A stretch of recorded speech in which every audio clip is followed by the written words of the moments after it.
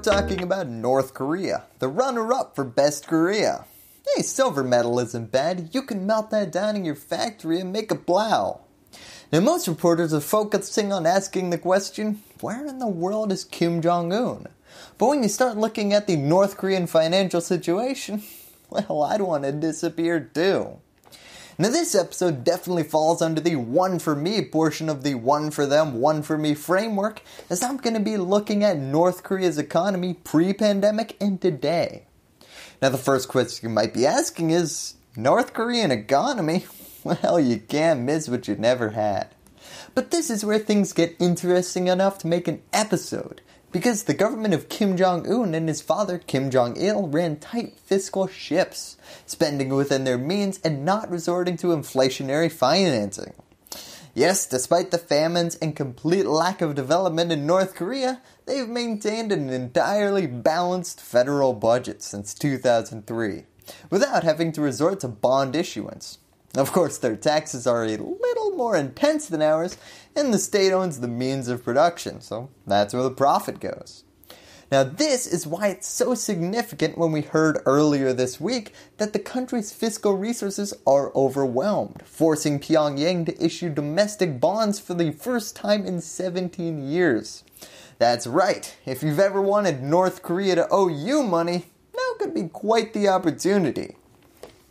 So what the heck is happening? Well, for a while there, North Korea's economy has been based on two principles. First, self-reliance. And second, oh God, China, please keep buying and selling stuff with us. Unfortunately, as of recent, self-reliance has been forced to take center stage. North Korea plans to keep its borders shut until there is an effective diagnosis and treatment method for COVID-19. That's right, North Korea closed their borders, which includes their border with China. So now North Korea is left to its own devices facing the coronavirus pandemic, without access to credit or emergency financing from the IMF, World Bank, Asian Development Bank, or other governments, let alone access to global capital markets. So now North Korea is entirely on their own, trying to self-finance a pandemic response and public programs. This brings us back to their first bond sales in 17 years, and a new question. Who's gonna buy a North Korean bond? These bonds will exclusively be sold domestically, which does make for an easier sale. Hey, how would you like to invest in this exciting new North Korean program? Or would you prefer to be target practice? Now for this, enter the Donju, or money owner. The easiest way to think about this next part is to picture North Korea as a Chuck E. Cheese. When you show up at a Chuck E. Cheese, you can't use US currency to play the games. You have to buy tokens that only function within the franchises. So you're freely exchanging your Chuck E. Cheese tokens and just having a great time whacking moles. Problem is, Chuck E. Cheese needs to buy a new machine. Well, they can walk up to the manufacturer and say, here are 1,000 Chuck E. Cheese tokens. If you show up to one of our locations, I swear they're worth something. Or they could start shaking down anybody currently at the Chuck E. Cheese that might have brought in US dollars or Chinese RMB, so that they have a currency that's accepted outside of their store. North Korea used to have a steady supply of foreign currency streaming in, because every time China bought something from them, they didn't use North Korea's Chuck E. Cheese coins, but rather RMB. Problem is, now that trade with the outside world is gone, so has currency with value. With this new context, you're probably really understanding why this class of people, or Donju, are called money owners. They got their money by, to go back to my metaphor, being the people at the Chuck E. Cheese in charge of interacting with the outside world. They have special privileges of import or export, of the North Korean products. And these, the rights of a privilege of trade are given by the party or the government. To get back to the crux of the episode, North Korea issuing debt for the first time in 17 years, the aim of the debt issuance is to collect as much foreign currency circulating in the country as possible.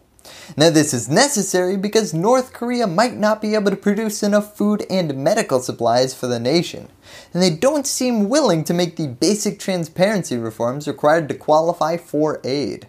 So they're gonna have to scrounge up enough money to buy everything they need from other countries. Now this brings us to a critical juncture in the North Korean policy that is yet to be resolved. How self-reliant should we be?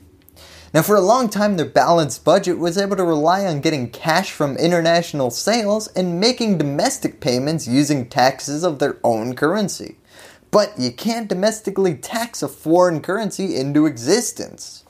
Now this is why bonds targeting money holders are crucial to the short-term survival of the nation. Unfortunately, there is only so much currency in the country, and ventilators are really expensive. Kim sent a letter to South Korean President Moon Jae-in asking for help in combating coronavirus. Pyongyang requested a rush order for medical supplies from China, although that's an order so they have to spend money. And the regime also secretly asked for urgent international help to increase COVID-19 testing in North Korea. Unfortunately for them, viral testing isn't rocket science. Now this is where things get really interesting though. Because with the big man missing, things on the ground could change really fast towards supporting the goal of getting cash with value or domestic reforms to qualify for aid. Let's temper our expectations a bit though. There are no indications from Pyongyang that it is ready to throw in the towel on Juche or its official policy of self-reliance and embark on reform and opening. Of course, there's not much of an indication of anything right now in North Korea. The latest is the leader's staying at a luxury resort because we found luxury boats nearby. Fancy boats and a nice resort? What a suspicious combination. Longtime North Korea watchers are saying humanitarian assistance is likely to come with expectations that no Kim regime has ever been willing to meet. But dreamers are saying, yeah, but what about not the Kim regime? There's a pretty low bar for humanitarian aid reform. Basically just ensuring that some percentage of it goes to the people in need. Unfortunately, every time North Korea gets support, it all immediately gets directed to the military. And they tell the organization who gave the aid, what are you gonna do? Boycott our country? Not give us a future loan? Ha, we're self-reliant. Right, China?